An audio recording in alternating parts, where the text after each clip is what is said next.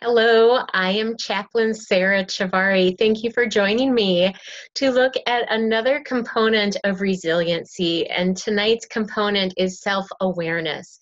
So resiliency is this ability to bounce back, and there are several pieces to it. Understanding what we do and why we do it, what our thoughts are, is a large part of resiliency. These are difficult times we are in, and thank you so much to all of our staff, frontline staff, staff at the corporate office, everyone who is working to continue to bring just the best possible care to our residents and tenants. This is a hard time when maybe there's some grief for you as you miss how you used to be able to interact with family members or with residents, or maybe there's grief in how you used to be able to interact with coworkers. And so wherever you come, as you're watching this video tonight, as I'm recording it in the evening, just be mindful that self-awareness is one piece of resiliency, and it works with these other pieces we've been looking at, one of which is self-care. And so during this time of COVID-19, it's very important for us, even if it feels like we don't have time, it's very important for us to continue to take care of ourselves so that we can continue to take good, so we can continue to take good care of our residents. Okay. All right. So let's just continue in then. Again, here are the domains of resiliency that we are using. This is one model. It comes from the Bounce Back Project. Again, notice the beach ball in the corner that represents a slide that we are using from the Bounce Back Project.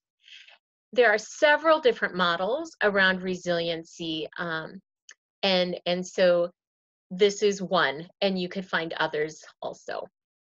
Okay, so as we think about self-awareness, I want to start with this Bible passage from Philippians, and St. Paul writes, "Finally, brothers, whatever is true, whatever is noble, whatever is right, whatever is pure, whatever is lovely, whatever is admirable, if anything is excellent or praiseworthy, think about such things."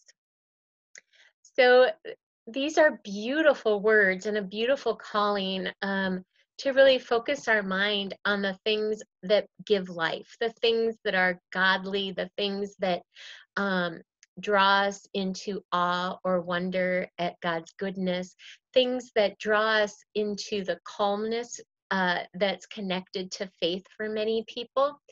Of course, the challenge is in times of stress and in times of busyness, like what we're in right now, we can find ourselves being pulled out of that in our thinking. And so we're going to dig into that a little bit tonight. How does it happen? Why does it happen? And what can we do about it? Okay. So our brains, when we're really stressed, our brains narrow the focus so that it's kind of like laser focus in. And when we are feeling less stress or less negativity, even when we're feeling more positive, our brain opens up and we see lots of possibilities. We're able to be more creative. We're able to be calmer because we're not forced into just an either or kind of thinking. So let's develop some critical awareness to our thoughts and what can be informing them when we might find ourselves thinking in ways that aren't noble or aren't true and don't serve us well, and certainly don't serve our colleagues or our residents to the best of our abilities. So these are some examples that might sound familiar to you. Some of them certainly sound familiar to me. You know, we're all in this together, learning and growing. So false assumptions and limiting beliefs. This information comes from my work as a coach. So I'm a professionally certified coach.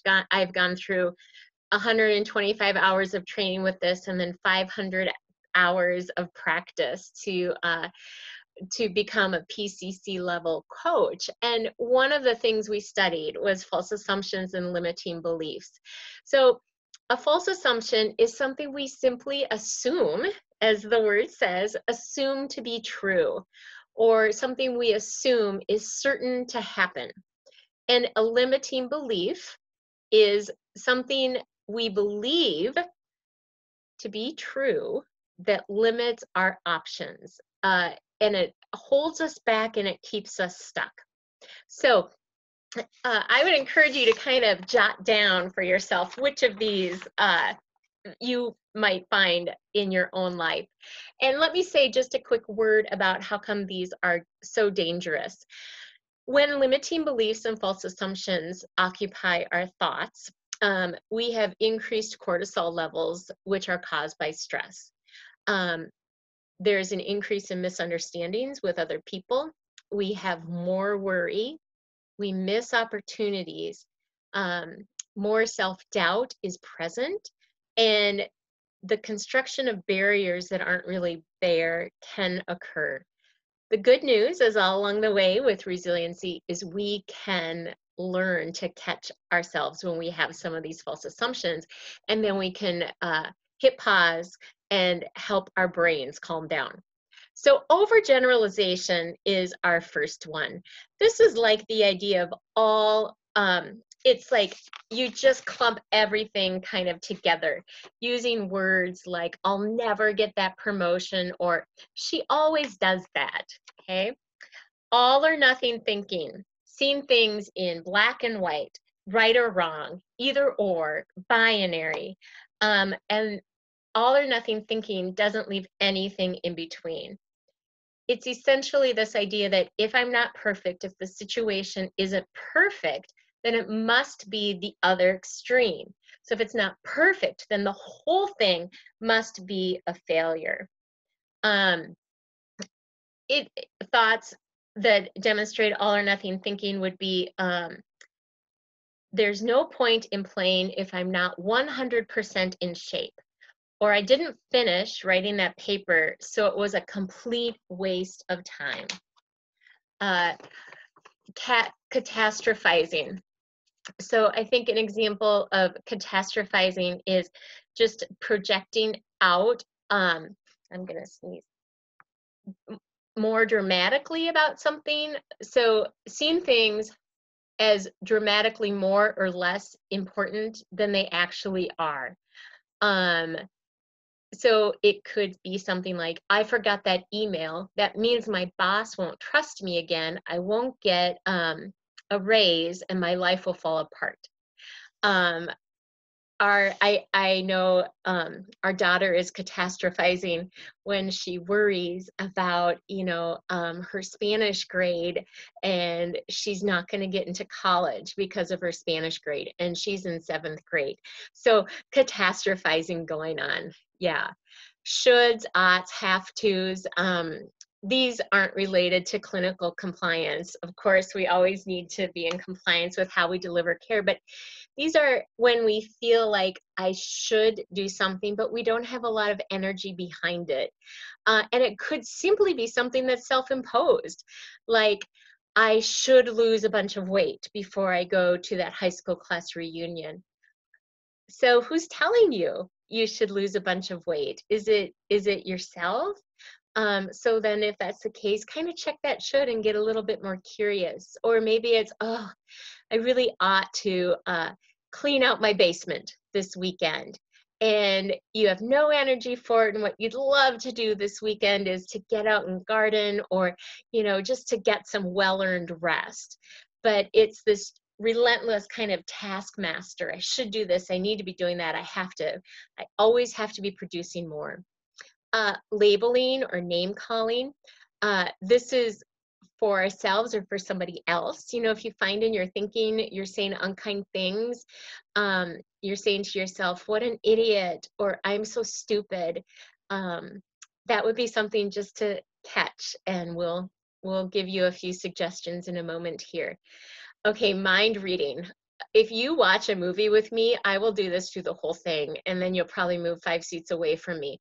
So I love to guess what the next line in a movie is going to be, right? Like, if you're watching a movie and surgery is going on, I'll be the one who says, and then he like strikes an artery and there's blood everywhere. And then that happens. And I'm like, yes, see, I told you. And I was watching a movie with our daughter, a few weeks ago. And she's like, Mom, I'm not going to keep watching movies with you if you keep doing that. And my husband's like, yeah, you do that with me too. I'm like, okay, it's time for me to develop new habits. So I kept working on it. And then I'd jump in and I'd do it like the next night. And then I'd say, oh, sorry, sorry, sorry. So I was actually talking more in trying to correct the behavior, but I'm getting there. I'm getting there. I'm getting better. So it's label mind reading is just thinking that you know what somebody else is thinking or what someone else is going to say, and you really, we really don't know those things. The same is true with fortune telling. We're making negative predictions about what the future will be without actually any evidence or without actually anything that's factual to support it. So it could be something like, I can't get this project finished, and that means I'm going to be stuck here forever. Or it could be, no one will understand. I won't be invited to come back to this group of friends again. So it's similar to catastrophizing or all or nothing thinking, which moves us into discounting the positive. So I grew up in a culture that was so big on this. It was almost like if we said anything was positive, it was like inviting disaster to come. And so discounting the positive would be, let's say you made a really nice meal and you burned the Brussels sprouts. Now some people might be like, yay, now I don't have to eat them. But if people really wanted the Brussels sprouts, then your thought might be the whole evening was wrecked, right? Like, you don't notice that people laughed and people stayed a long time. You're focused on the one thing that went wrong.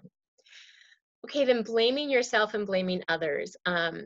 Blame is the discharge of pain or anger. So when we want to get rid of uncomfortable, hard emotions, we might want to blame someone else. And we even will blame ourselves just to give kind of that comfort of, at least we can get rid of this uncertainty or this vulnerability, this uncomfortable feeling. And it could even be things like, oh, if only I hadn't said this and they wouldn't do that. If you ever go over in your mind conversations that have happened and you think, oh, I should have said this. If only I was younger, if only I was older, X, Y, or Z would happen. So it's find yourself thinking that way again, catch it. And then emotional reasoning. This is, I think, kind of the sleeper of all of these, meaning it's very active in our lives, but it's not super easy to recognize and see. So let me walk you through it. We have a strong emotion and we want to understand why we feel anxious or why we feel afraid. And so we come up with a reason, an explanation to wrap around that hard emotion. But it's not necessarily factual. It's not necessarily true. An example might be, I feel really, really guilty. And you just are not really sure why you feel really guilty. And so your thought then becomes, I must have done something wrong. Or you feel really, really afraid. And you can look around and you can know that everything is okay, I'm okay, but your thought might become something bad is going to happen, to try to make sense of that hard emotion. And then the final one, mental filter, dwelling on or allowing one negative detail or fact to spoil our whole experience, to spoil all the joy, all of the happiness. So you plan a great special day for somebody in your life and it doesn't go exactly how you wanted it to, you really let one detail take center stage. It's very similar to discounting the positive. Now, take a look at these, and are there ones that you think, oh yeah, that's mine? Okay, so grab that one because we're going to pull it forward into self-awareness and to keep working with it this week. Okay, so now we have an idea of what some of these false assumptions and limiting beliefs are. Now let's get curious. Let's sleuth out what is happening here. So first step, self-awareness. Know what's going on. All you've got to do is know, I've got some really hard emotions. Let's get curious about it, okay? Um, Rather than pushing it away or pretending it's not there, first step, just recognize and then get curious. You can ask yourself some additional questions. Is that really true? Is it really true that the burnt Brussels sprouts really wrecked the whole evening? No, no, that's actually not true. Um, or you could ask a question like, when has this not been true? Well, I forgot to send an email a few weeks ago and I didn't lose my job over that, so I'm probably not going to lose my job over this mistake. Okay? What else am I missing? What else do I need to know? So, if a friend doesn't return, oh, and this is like the worst one, right? You're texting someone and then you get the dot dot dot and then like there's no message. They don't respond and you might think, oh my gosh, what's going on? Are they mad? Why aren't they getting back to me? And we can make up a whole story, right? Put it through that mental filter. So then the question simply is, what else do I need to know? Okay, well, I wonder what else they might have been up to. Maybe they're picking their kids up. Maybe they're helping an elderly parent. You don't know what the whole context could be. So it's just hitting pause and getting curious. Dr. Brené Brown has this great quote, which actually comes from her husband, who's a pediatrician, and Steve is his name.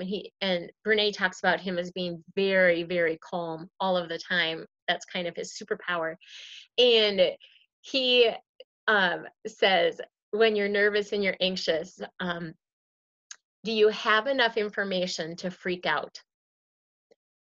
And will freaking out help? And, Renee's like, of course, the answer always is no and no. So it's just about getting more curious. So when we've got to calm ourselves down, so again, our brain can expand, prefrontal cortex can work to give us lots of ideas, lots of ways forward, comes back to that breath. It is truly like this gift from God that we can just use in the moment to get grounded again. 5 deep breaths. Wherever we are, Dr. Rosie talks about in some of his presentations, just will get us anchored in again. So give yourself permission to feel without getting stuck in the hard emotion. It goes back to that very first video. Practice mindfulness and practice self-compassion. So much of this is simply about being aware of my thoughts, aware of how they're impacting my body, and then asking myself these questions. Is this true? What else do I need to know? It's okay to have a really big, hard emotion. It is okay to be really stressed and scared. So let's sit with that emotion. And we can always bring those hard emotions to God in prayer and bring our needs to the Lord and seek his comfort and guidance because he's with us in all of this. All right. A final quote for us thinking about self-awareness is, real freedom is the ability to pause between stimulus and response, and in that pause, choose. Choose what our next action, what our next step will be. So thank you for watching, and my encouragement this week for resiliency would be to think about, observe kind of how you're functioning and which of these false assumptions and limiting beliefs readily come for you. And then what happens when you hit pause, you take a breath, and you get curious. What else could you find out? And then get back on track to living into your own personal values and living our mission together. All right, thanks everybody.